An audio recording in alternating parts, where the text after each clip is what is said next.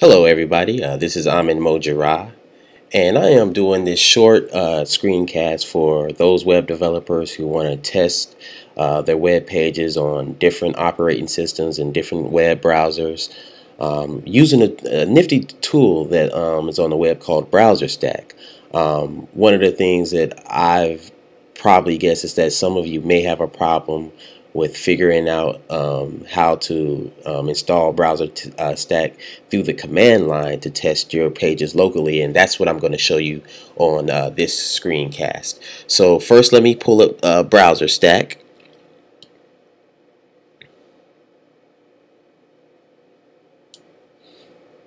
So this is BrowserStack, and it's a testing tool that does cost a monthly subscription. I use the $19 a month subscription. It has other plans that you can use, but this is the one that's most commonly used. And so the way BrowserStack works is that you can test your public URLs here using different browsers. So like say for instance we want to test starbucks.com, so we click the start testing tool and it's going to test in Internet Explorer 8 because that's what I set it to, and I'm on a Mac, so I'm showing you how to do this on the Mac. So it's connecting, it's doing all its processing and stuff. So now I can see the starbucks.com site in Internet Explorer on Windows 7. So if I wanted to switch and go to another browser such as Internet Explorer 8 or Firefox on Windows 7, I could, or I could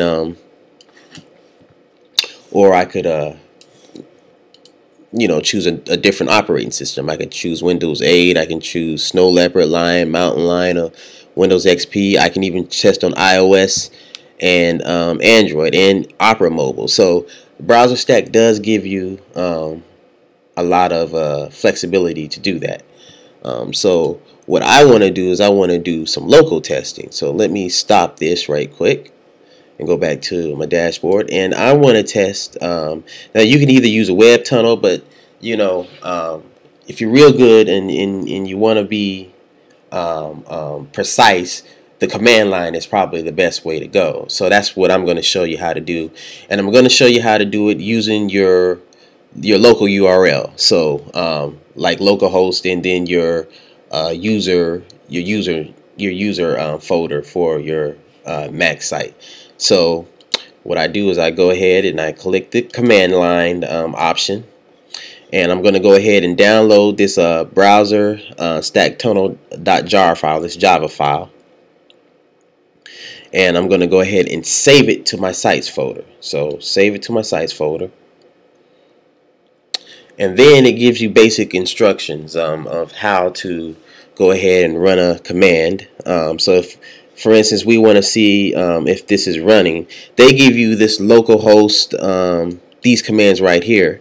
I have a bash profile file already created, a script in my bash profile file created, so that you can see how I did it. So if I go to profile, and I put in my password,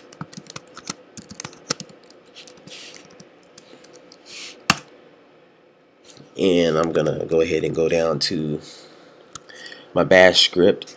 I have an alias being called stack, and then I'm calling the Java.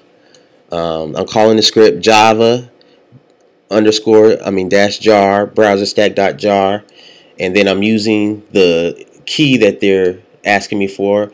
I'm doing localhost. I'm giving the port and then the SSL port. If we look right here, let me zoom in a little bit for you so that you can see. If you look right here, they're giving you that example, and they're asking me for my key, which is this right here. So that's what I did, and again I put that in the bash script so that I can run it. So let me get out of this, and let me just go ahead and call stack and watch what happens. Oops, hold on. Source bash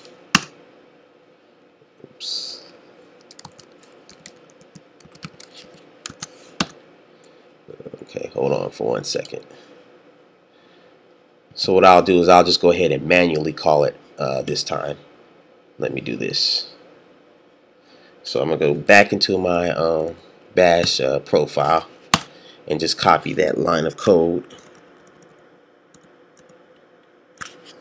So I'll just copy this right here just to show you that it works. So copy that, get out of that, paste it right here. And why isn't this working? Hold on for 1 second. Let's open up a Finder.